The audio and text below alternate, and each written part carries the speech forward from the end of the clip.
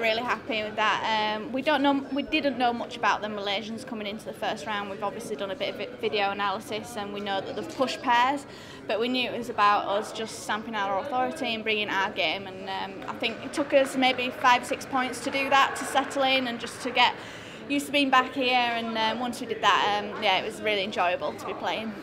Last year you came into it just coming off the back of an injury, so yeah. You're not this year, but that means it's going to be really easy. No, I mean it's not been the most straightforward preparations for the both of us, but we're happy that we're here and playing, and we have got some good training in the end. So yeah, we're just excited to be out on court again. Chris, what are your thoughts on the game?